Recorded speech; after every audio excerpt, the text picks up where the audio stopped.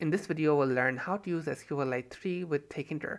I've already written most of the boring GUI code, so we'll be focusing on the more interesting SQL stuff and how to set up the database, how to insert data, retrieve data, validate data, etc. So let's take a look at our application. It's a simple GUI application where you can register yourself as a user. You can also log in once you register yourself, and once you log in, it's going to take you to a main page which shows the details of every single user. Okay, very simple application, very basic features that you might see in many different GUI applications. Okay, so now we're not going to go into the technical details of the GUI here because that's not relevant. We'll just be explaining what is necessary for the purpose of the video. Okay, because it's like 100 lines of GUI code. So the first thing that we need to do is set up our SQLite database. So what you're going to do is import SQLite3, and you're going to have this library by default because it's included with the standard Python library. No need to install it. The first thing that we need to do is set up a connection object. So we'll do SQLite3.connect, and here we're going to type in the name of our database. I'll call it tutorial.db. Now this is a smart function, so if this file does not exist, it's going to create it. And if it doesn't exist, it'll just load it. So if I run this code, it's going to create this tutorial.db file right here. I'll just delete it for now. Okay, so the next thing that we're going to do is to create a cursor object. The cursor object is like a special object which contains various functions which we'll use to communicate with the database, like executing SQL queries. Now we're going to create a table. So like databases contain various tables. They can contain different information, like different categories of information. Like a table can be for users, another table can be for like products, etc. We just have a single table called users in this application because it's not a very complex application, but realistically there would be more.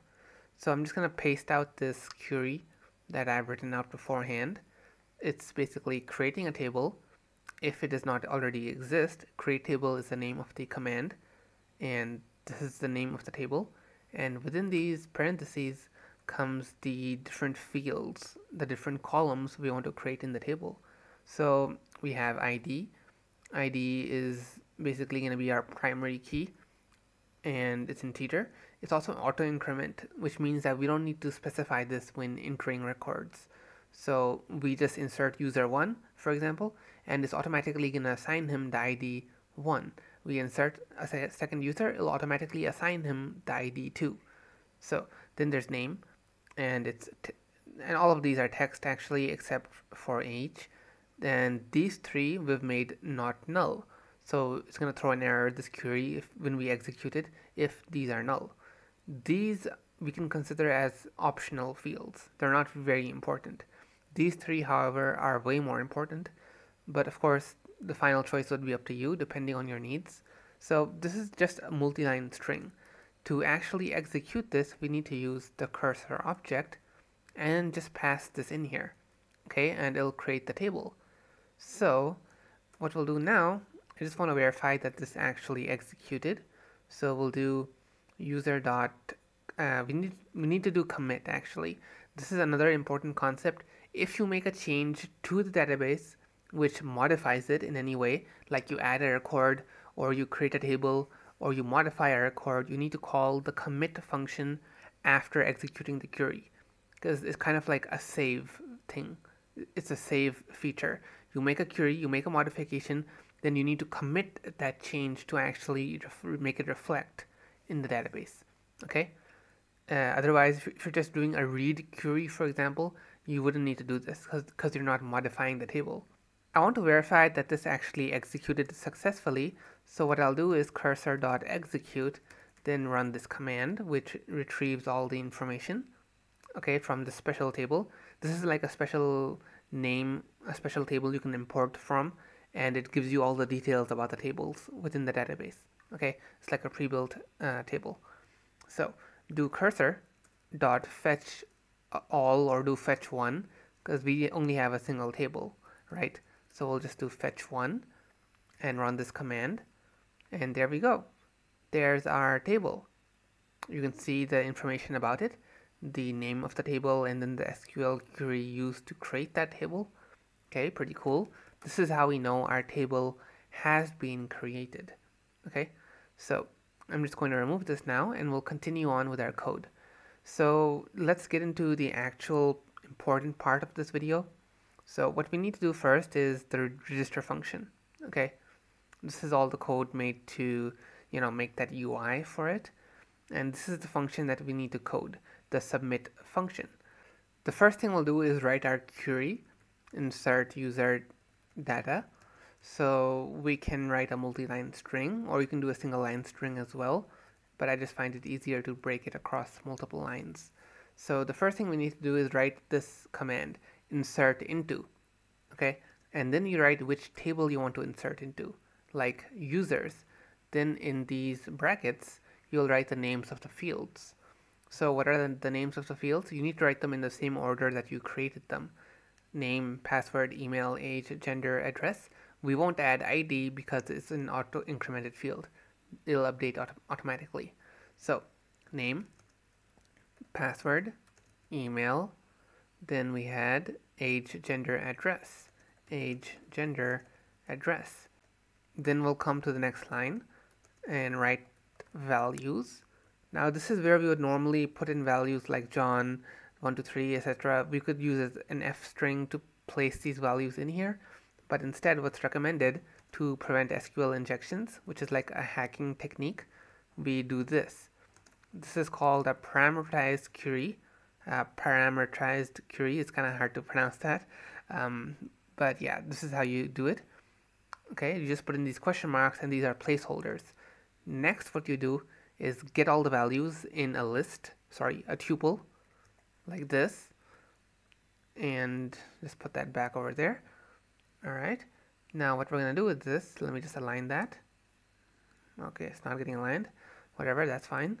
So we'll come down here and do cursor.execute, then we'll pass in the query, insert user data, the query, then we're going to pass in the user data, and this will automatically match these two things up.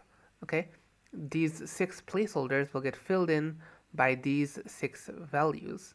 Okay, so that's going to happen automatically. And if you're wondering why this one looks different, that's because it's the text widget, not the entry widget.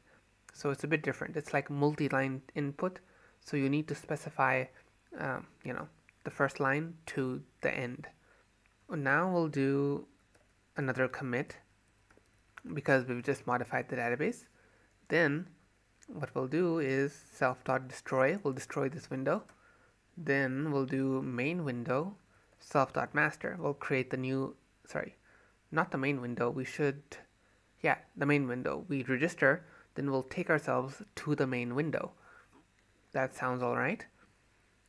Okay, anything else? No, I think we're good. So let's just check this out. Register, then we'll do type in some details. Hopefully this should work on the first go. Submit, and good, we're here. Now I can only hope that the user was actually entered. So what should we do? How do we verify that the user was actually entered? What we'll do at the very start, just for debugging purposes, is select all from users. Then we'll do print cursor.fetch all. Okay, so when I run this, it shows us the user has been created. Okay, cool. We'll just leave that in there until we're done. So I'm going to do the login feature next. Okay, because I can't go to the main window anymore unless I register a new user or login. So let's do the login. Here's our submit button. We'll do username is equal to, we'll just get the username and stuff first. We'll do it differently this time. I'm just looking at these names here. That's the one for the username entry. Whoops. Then we'll do .get. Then we'll get the password. Password.get. Alright. Now we'll write the query. I'll just write it in directly because it's going to be pretty short. We'll do select all the fields from users. where, we'll just write this like that, where name is question mark is placeholder, okay, and password is equal to question mark. Now over here we'll type username and password. So this is the same thing that we did previously in the register function, but I've just made it more inline this time. I didn't put the query in a separate variable. I didn't put the well, kind of it is in variables, but I just put the list in directly in there. Okay, so yeah, it's a shorter way of doing it for shorter queries. Now we're not modifying anything in here, so no need to commit. We'll do print cursor dot fetch 1. Or actually, we don't need to print anything. Okay, we won't print anything because we already know the user is in there. We'll just do this. User is equal to cursor dot fetch 1, and if user, because if there's no user, then this is going to be like null. Okay, so if the user is some value, some non-zero value, that means we have logged in. Alright, so what do we do when we log in? We can go to the main window, so self.master, then we'll do, well, we should do self.destroy regardless of whether we go to whether we logged in successfully or not, because we want to remove the login window, or maybe not. Maybe we can just keep the user there on the login window if he fails, so we can just clear these. That's an idea. Again, this is really open-ended. You can do whatever you want to. So how do we clear? I kind of forgot. What you can do is, not sure why delete isn't showing up here in the suggestions, or yeah, it's probably because I'm not typing it right. Okay, delete 0 tk.end, and we'll do the same for the password entry. So if the user types in an incorrect, details, we can just do a printout.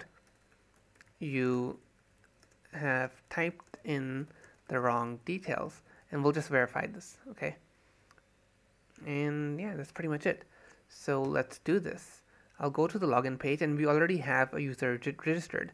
I'm just going to type in a wrong name first and see what happens. Okay, so somehow we have the same mistake over there. I did not notice that. Let me just try this again. Okay, good. So it says you have typed in the wrong details and it clears the fields. Now I'll type in the real username and password. And look at that. Alright. So I figured out the problem. It's kind of dumb, but it's something that can very realistically happen to you. So you need to make sure. Well, basically it's this. Take a look at this. You can see an extra space over there. I typed in an extra space when writing in my name. So that's what is happening here. So what you should ideally do, like in the register window, when the user types in stuff, you should like clear away all of that, white space. See? So this is what you should really be doing. Cleaning your inputs. Alright? Lesson learned. So we'll just come up here, and for now, we'll just deal with it, and I'll type in an extra space each time I want to log in. Okay, but just make sure you don't make this mistake. So let's just do this again. I'll type an extra space after my name, then do submit, and we're on the main page. Alright, cool. Pretty cool. So now what we'll do is, hold on. Let me just verify everything's okay. Yeah. Alright, so what we're going to do now is generate the user. Okay, this is the last thing that we need to do. We did the register, we did the login. Now it's time to generate all the details for all the users. Okay. This part is quite simple. You just need to do cursor.execute, and the same thing that we did before actually, to generate this. So all we need to do is select all from users, right? That's pretty much it. Then users is equal to cursor.fetch all. That's it. It will just return a list of users just like this. Now, I won't bore you guys with the details of how to make the GUI for this, so I'm just going to paste it in here. Alright, let me just explain it to you. What's happening here is that we define the columns, we define some column widths, we then iterate over this list of column names, and then we generate labels. Alright, let me just show you that. Okay, I'll do this one by one. Login. So what this line does is it generates these column names. Alright, so what this does is iterates over this, or more specifically, it iterates over this. Yeah, that was a typo. So it iterates over this, and then it iterates over each value, because this is a list of tuples. Okay, so we first iterate over the list of tuples, then we iterate over the tuple itself, and we then create entry widgets. We place each value in the tuple in an entry widget. Alright, so let me just explain what's going on here, because there's the entry widget creation, and the reason this is here, well, I'll explain that. Let me just delete that out of there so that you'll see why I did that. And let me just remove that as well. Let me just bring this back into a base state so you guys understand what exactly is going on here and why I have done this. So this is what it looks like. These are entry widgets, and I've placed these values into them, right? So the first problem that you'll notice is that you can edit these values. I can delete all of these values. So that's why you're going to make this disabled. You don't want the user to actually mess around with these. Instead of using entry widgets, you could use label widgets over here. That's up to you. I just like to use entry widgets because it gives like a table-like feel. Now, another problem that you'll notice is that the values are grayed out, right? So that's where I like to use this disabled foreground is equal to black, so that it makes the text black when it's disabled. Alright? See? It looks much more natural, and it gives that table kind of look and feel. So that's what's going on here. That's how I've created this simple application. This is very, very bare bones. There's honestly a lot more that could go into it, but maybe we'll leave that for future videos. If there's something you guys want to see, so do let me know down in the comment section below, and we'll work on getting that done. Okay?